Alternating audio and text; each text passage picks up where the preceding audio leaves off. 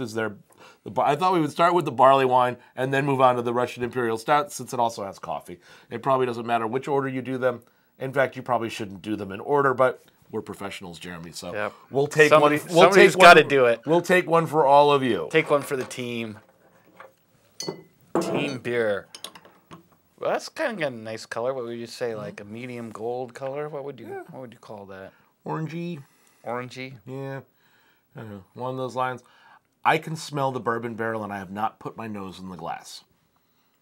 You can smell the wood already. I'm like, from out here, I can smell the vanilla. Really, really. I get more vanilla than I get the kind of the bourbony. I mean, there's a little bit of bourbon quality to it, but I'm getting a lot of the vanilla from the oak more than the bourbon.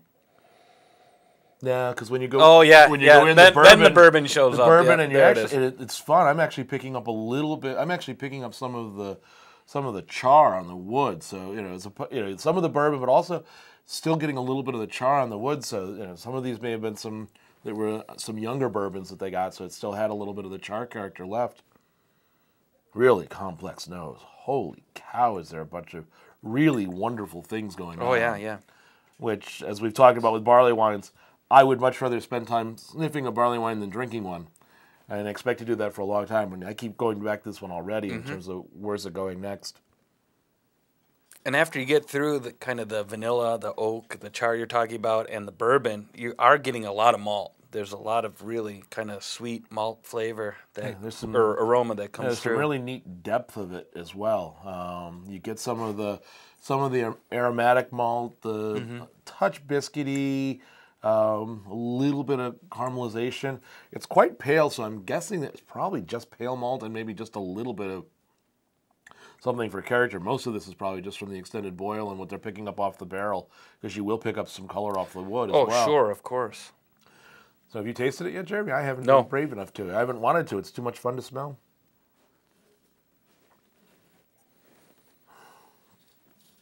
It's almost got that kind of graham crackery quality that you're talking about, a little bit. Graham cracker. I was actually going with like fresh made caramel. Oh yeah. It reminds me of the one time I did that. Boy, does that make a mess in the kitchen? And you pour you pour the cold cream into the hot sugar mixture and let it froth a little bit, and that aroma that comes out is a lot. You're more adventurous in the kitchen than I am. I'll tell you that. Whoa. Wow. Giggle juice. Holy. Yeah. Well, I think your analysis of being caramel-like, it definitely shows up on the palate. It's definitely got that flavor profile. Oh, and the heat. All of a sudden you got there, huh? yeah. It just kind of warms up the back of the palate a little bit there. The first taste, you're just like, oh, this is dense malt and really warm and fuzzy. And, it's really warm and fuzzy. Just sort of takes. Unlike the last beer, you can definitely feel the heat on this one. The alcohol in this is quite evident at this point in time, and my guess is that this beer will age easily 3 to 5 years, no problem if it's well taken care of. There is a lot going on in this, and the alcohol is a little bit too forward right now. I mean, I can still feel the heat on the back of my tongue, like having shots of liquor that somebody insists on doing, that sort of thing. Yeah. It's got almost that kind of heat on the back of the tongue. And that might be coming from the bourbon barrel too. Some of it could be that, but there's also just a lot of ethanol on its own. Yeah, I've noticed it in like the back of the throat, not so much on the palate, but kind of on its way down, like if you do a shot of Jägermeister or whatever, it's like... I was thinking more, I wasn't even thinking as nice as Jägermeister, I'm thinking like shots of well bourbon. Woo. But wow. There's an interesting spice note as you go back to the aroma.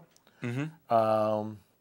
And actually not really a spice, it's an herb, and I can't quite place which one it is just yet, but there's a really nice ethereal little herb sort of thing going on in the background that's kind of bringing me back. It's in the mint basil family sort of thing. There's just a little bit of that, but very, very subtle.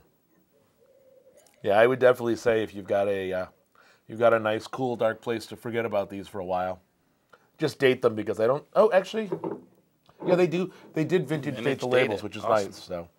Yeah, this is the 2012, and I think this one One of these was bottled in January, and the other one was bottled in February.